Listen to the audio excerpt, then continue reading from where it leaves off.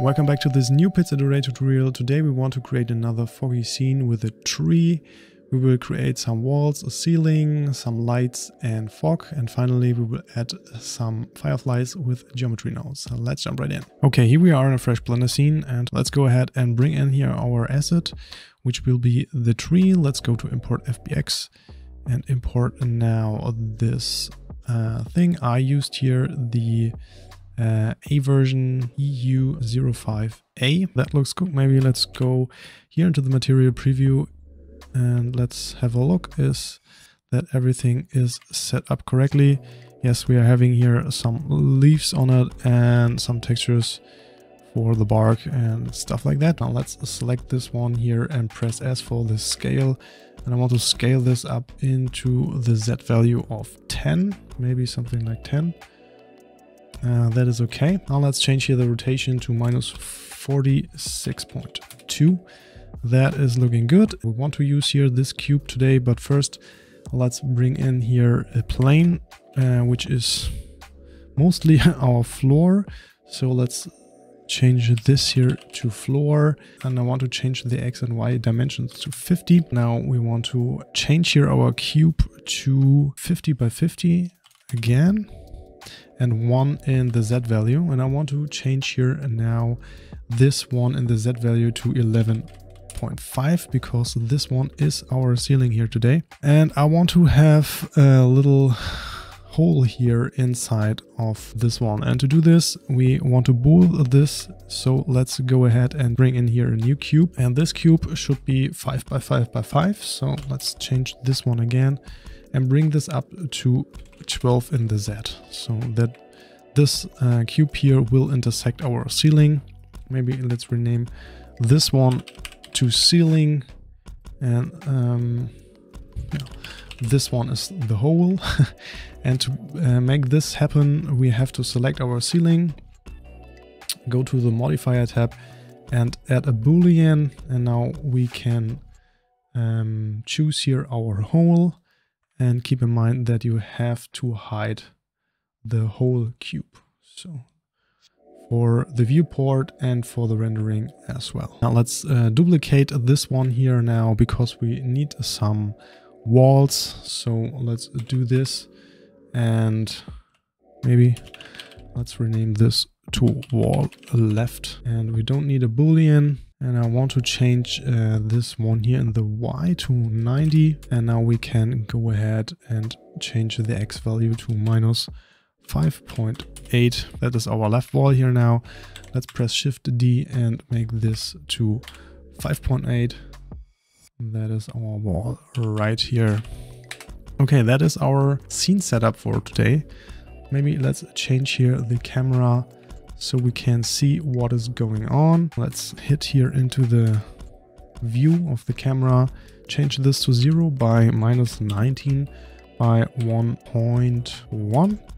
And I want to change the rotation to 102 by 0 by 0. And let's go here into the camera settings and change the perspective to 25. Let's go ahead here and bring this one here in so we can see what is going on in the rendering. Today we want to use again cycles. I want to use GPU compute, and when we're going to render this is looking cool but not what we want today. So let's start here with some materials. I want to make here a new material for the floor, a new material floor. I want to change this to black. And we need a Musgrave texture, and let's put this one here into a ramp and this one into a roughness. I want to turn the specular a little bit down so it's a little bit darker. Now we want to change the scale to 15, detail to 5.1, 0 and 2. That's looking good. And if you want to, you can play here with the sliders to make this a little bit more or a little bit less. So that's up to you. I like to have this. I think that's it here for the floor right now. Let's go to the walls. And for this one, I used here some textures from textures.com. Okay, let's select the principal BSDF and press Ctrl Shift and T to open a new window where you can select the textures if you have enabled the Node Wrangler plugin. If you don't have the Node Wrangler plugin, you can go to Preferences, search for Wrangler and select this one, or you can select here the Add Principal Setup. Now we want to go to our folder where we downloaded the Bunker 3 textures. Select all of them, and now we want to bring this one in here. What I like to do is I don't want to use here the ambient occlusion. If you want to, you can do this. But first, let's change here the texture coordinates. Let's change this one from UV to object. Okay, that's looking better. Now when we are going here into the scale, let's change this here to 2 as well. And I want to change here the rotation and the Z value to 90. And I want to bring down here a little bit the base color. So to do this, I used here a RGB curve and tone this a little bit down here. So it will be a little bit darker, not so bright. That's looking good. And I want to change here the normal map to 5. And as you can see, this one here, the whole looks not really cool. And to change this, maybe let's rename our material here, material or walls. When we are selecting here our ceiling, we have here this wall material on it. Okay, and to change this ugly stuff here, we can duplicate here our material and change this here to ceiling. And now we want to go here into the mapping and change this here to UV back. And now we can see that the scale is a little bit high. So let's change here the rotation to 0 and make the scale 10 by 10. And that is looking better here now. That's here now the scene setup with the textures. And now let's go ahead and bring in here some lights and some fog. Change this here to make up.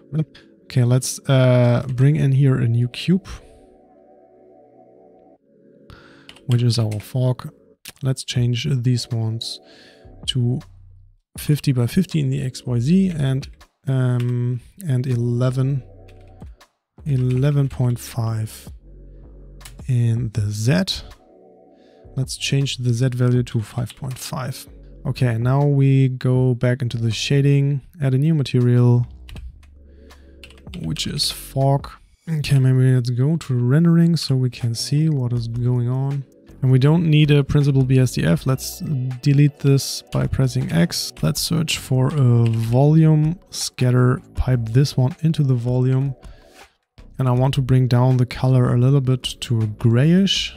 So now we can see that our light is quite visible here. And let's change the density to 0.1. And that is looking better here right now. Now we can go ahead and change the lights to the right position. But first I want to change here the environment color to black.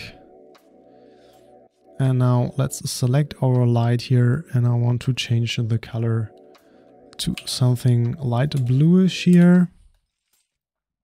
And we want to increase the power to 15,000. And let's change here now. Maybe let's go back to the layout mode.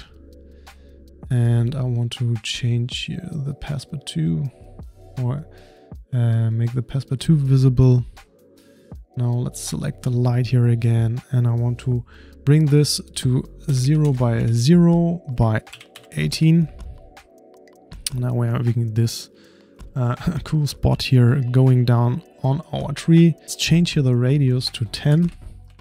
So our light is a little bit softer here right now. And as you can see, we have here some cool details here on our tree, but I thought it would be cooler when we're having more light here on these leaves and stuff like that. So let's duplicate this one.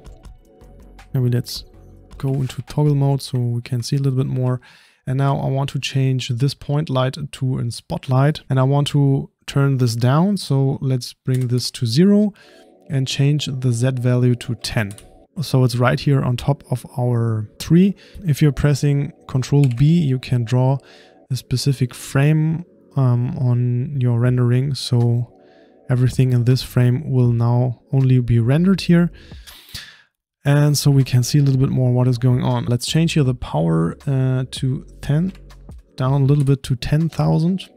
But I want to change the radius here right now to 4.4, a little bit down. And I want to change the spot size to 80 and the blend to 1. But it's a little bit too hazy and I want only to light up here the tree. So what we can do now is go into the light settings and change the ray visibility from volume scatter on to off. And now we are having only the light affecting here on our tree. Okay, that is cool for the lights now. And to bring in some details, I like to add here some kind of fireflies. So let's do this here really quick by adding a new cube, which will be GN fireflies. Let's hit here into the geometry nodes. Let's do this really quick. Okay, let's cut here the line. We need a cube. And we need a instance on points. And I like to use here an icosphere. So let's pipe the stuff together. So I want to change here the cube to 3 by 4.6 by 3.6 and the vertices by 8 by 8 by 6. Let's bring this here into the points and the iconosphere into the instance, and let's change here now the radius to 0.01 and bring this here into the geometry. Now you can see we are having here some little dots going on, but we need more variation. And to do this, we need a set position node and for some randomness, a random value. And let's change this one here to a vector node and pipe this one. Maybe let's put this one here up and pipe this one here into the offset. And I only want to change the min value here to 2 and the max value to -2. Now we can see that we are having these things scattering a little bit random around here of our tree, but now we have to bring this a little bit up. To do this, let's add here a transform node and put this in the Z value to 5 up here. So that's more here on the on the upper side of the tree. And to have a little bit more randomness here in the scale of our kind of fireflies stuff, we need another random node, random value, and let's leave that on float, and we have to put this into the scale. And yeah, we have the values between 0 and 1. You can change these if you like, but I want to leave this on min and max. Min on 0 and max to 1. You can change or play here with the seed if you want to. And that is our fireflies here. And the last thing is we need a material. So let's set material, and yeah, we need a material. So let's create a new one. This is fireflies, and this one should be the base color black. And I want to go to the emission and change the hex. And to see what we're doing, let's go to the rendering here now. The material is already on it, but to make this right, you have to, or you can put this here into the set material. And you can see we are having here some orangey stuff going on, but to make this a little more glowy, we have to increase the emission right up to 500. Now you can see that the fireflies are affecting a little bit more here the trees and the walls. So let's go back into the layout mode, and now we can see that we are having here some stuff going on. Yeah, to render this one out, I want to change here this one in the performance down the tile size to maybe something 256. And the rendering, I don't want a denoise. I want to have a maximum sample of 1024. So let's render this out here now. Okay, now our rendering is done. And now let's go into the compositing.